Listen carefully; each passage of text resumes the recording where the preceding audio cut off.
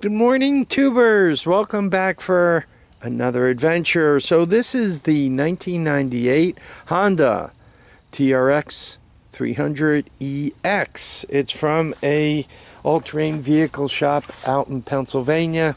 Somebody brought it in and for whatever reason traded it in, junked it, whatever. It was out back, more or less abandoned. And I'm really hoping we could get it running again. Just quickly, front to back, it's really pretty straight, right? The back bearings look good. It looks like it's worth putting some time and effort into. The headlight's intact, it still has the key, right? You gotta love all that stuff, but it depends on the motor. This is not a motor that I could test in any way for compression or any kind of stoutness, right? There's no chain on it, so you can't turn it over. There's no Kickstarter, right? The only thing you could do is tickle the electric start, but you really don't want to do that if something's broken inside, because then you break more things. So let's start right at the beginning and see if the motor is intact enough to turn it over by hand, and then we'll go forward to electric starter and compression test. Remember, for all of this, you need over 50 psi of compression, or it just is not going to start. The one thing that could be checked to get some kind of indication of where we're at is the oil. If you find yourself bone dry in there, that's not a good sign. If you find a milkshake in there, that's not a good sign. I got curious because it appears as if there's oil residue down here, and I wanted to know if that's from a leak or just somebody a little sloppy as they fill it. Right now, it seems to be full of oil, so that's a real good sign. Okay. Next, you want to pull the cap off. This gives you access to the crank bolt, and then you could kind of turn it over, see what kind of shape you're in. Let's hope it's not clang shape. 17 millimeters. This engine turns counterclockwise. I'm hearing a little, I don't know if you can hear that. I hear a little huffing out the carburetor. This engine, from the appearance, right, it's growing mold, moss, mold, whatever. I don't think it's been running a while, so it's probably pretty dry inside. Notice I tried to do at least a couple of full rotations. We didn't hear any clanging and banging, so that's a real good sign. You need to get the spark plug out. This is one of those buried ones, so I broke it loose already. Yeah, no bionic hands here.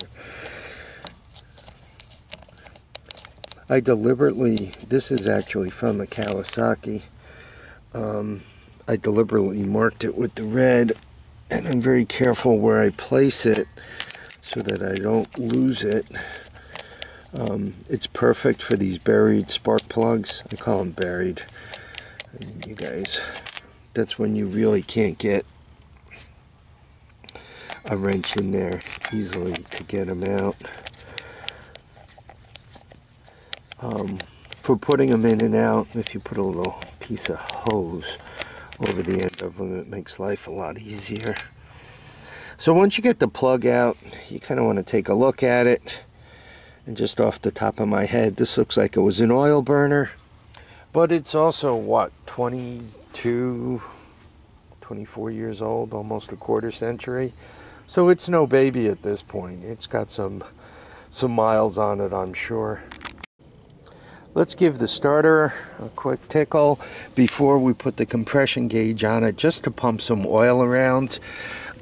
That starter bolt is kind of hard to get to, the positive lead, but you could go out on the solenoid and easily clip it on. Obviously clip to ground. Do not use like your shifter or kickstarter or anything to get engine ground. When you put power, you could cause a little arc weld inside, and if you put that on a gear, that could start the wear process and death. So let's hear it. I hear sparks.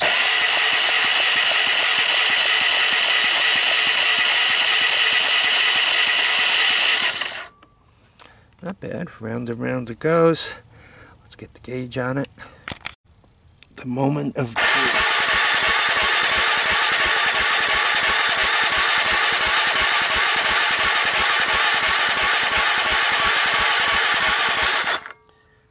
Well, what is that? Somewhere around 35. That's a little thin. What we're going to do now is we're going to check the valves. Let's make sure they're opening and closing all the way.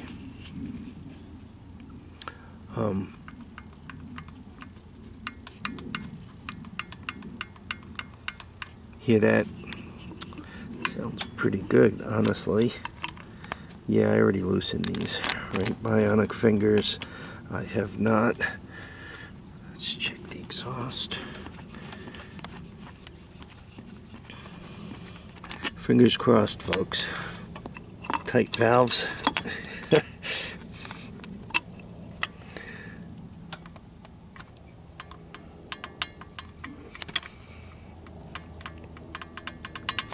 You hear that?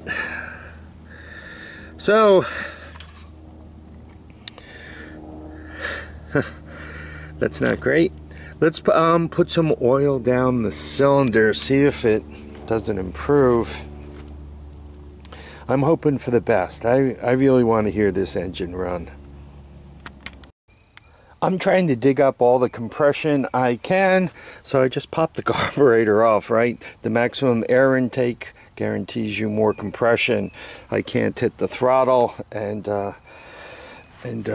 hold the camera at the same time, so let's see if it got any better.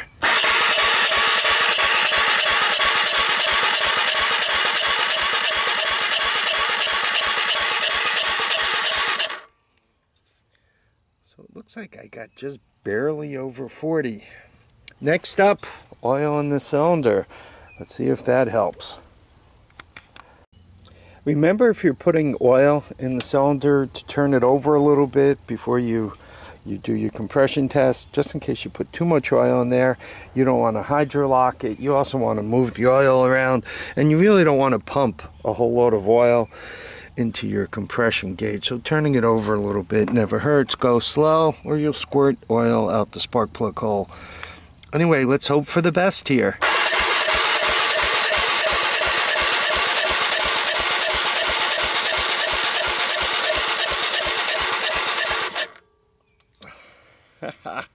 Maybe. Is it going to start? Maybe. Maybe with a little better battery, I could get it up over 60. I think I'm going to give it a shot. I'm going to put a one of my PZ27 adapters on it, and you know, we'll hack the wire harness, put my portable CDI box. I say we're going for it. So this thing is ready to go. PZ27 hack, 12 volt CDI hack. Right, don't forget, blue with yellow stripe goes into the input of the CDI under pulse generator. Green always goes to ground. Another ground spark plug wire on. That's all set. I put gas in it, and I think I'm going to put a little more gas in it. Here's the gas line now. I'm just going to trickle a little more in there. Got the choke set. This is a cold start. Old start, cold start. I'm going to set up the camera. Occasionally interesting things happen, and we want to get it on film, right? Well, hopefully you guys could see everything. So, jump pack on, choke on, CDI box.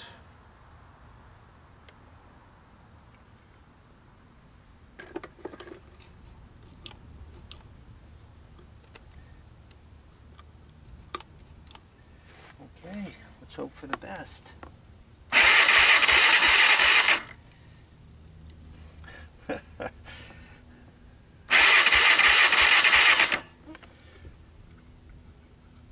Getting smoke. I'm not liking the way.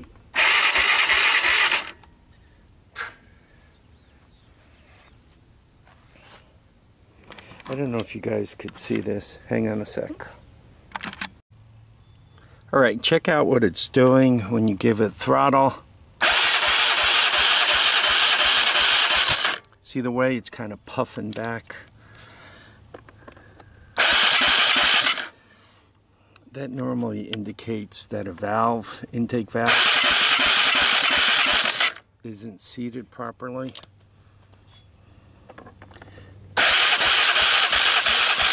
the way it's kicking out? If you guys can see that. There is a trick to get around this, and let me show you. So to be kicking out the carburetor like that, I got a stuck valve or I got something in a valve seat. So first thing I like to do, make sure the valves are loose, beyond loose, crazy loose, right? That gives them a couple of degrees of the cam to seal. So that's the first thing we're going to do. Now the intake valves are like really loose. Second thing I'm going to do, I'm going to put the 10 millimeter on here, and I'm going to tap this. That'll put a little jolt through the valves and hopefully help it seat a little better. Alright, a dozen or so about that hard taps with the hammer each, and hopefully it seals. Check your valve lash again to make sure they're still loose, just in case one of the valves moved up a little more. Anyway, keep your fingers crossed, maybe we got it. So I tapped down the valves, and to increase the possibility of starting, let's give it a hoot of this.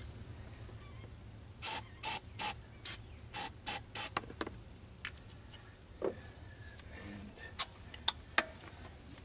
choke makes life a little easier on the starter.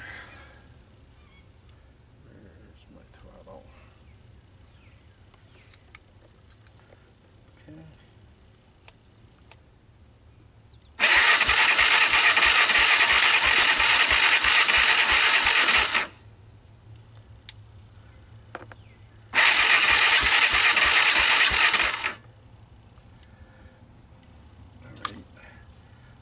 One last thing I learned, sometimes with low compression engines, if you miss starting fluid into them as you're turning them over, they'll fire up. Also a good way for bad things to happen, so remember, be careful.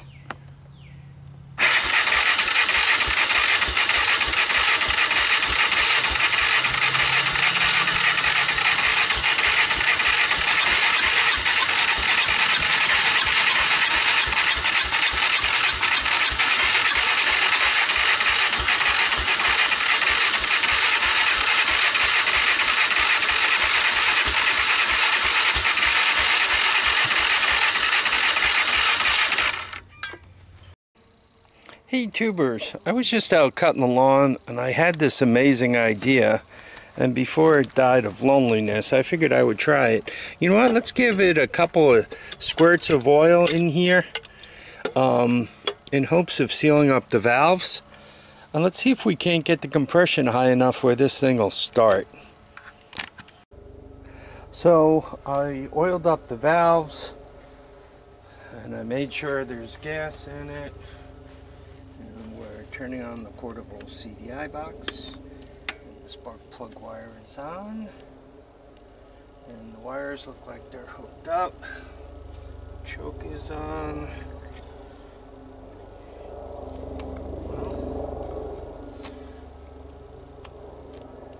Let's see what it's going to do.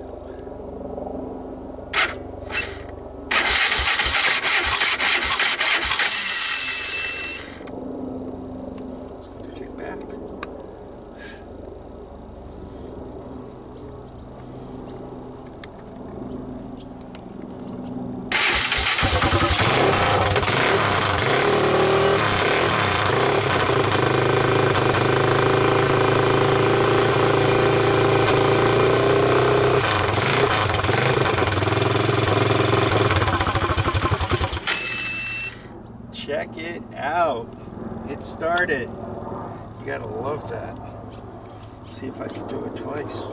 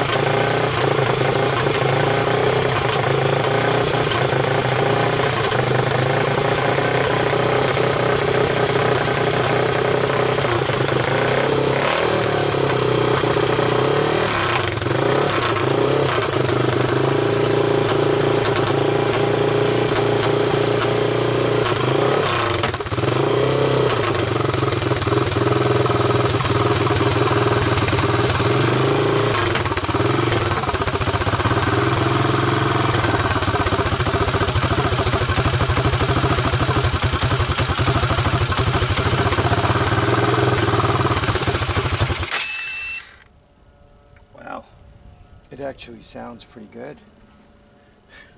I like it. So that was a Hail Mary shot. I put oil on the valve seats and it seemed to give it just enough to start. I wonder if the compression improved from running. You guys want to check that out? So to give it the best compression reading possible, you pop the carburetor off. There we go. It's locked, it's tight. Let's see what she does.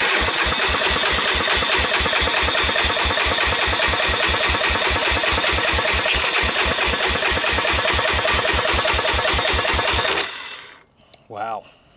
Wow. 155. This engine is rock solid. And when it was running, it really wasn't smoking or anything. You know what? Harvey hit a home run. I couldn't be happier with this deal. I really have to say, oiling the valve seats, that was a Hail Mary. Sometimes you're good, sometimes you're lucky, and sometimes you're both. Today, doesn't pay for me to buy a lottery ticket. I'm out of luck and I'm out of good. Anyway, I hope you guys enjoyed this video. I really want you to keep your feet down, your heads up, and I want everybody to get out there and save a Honda today. Bye now.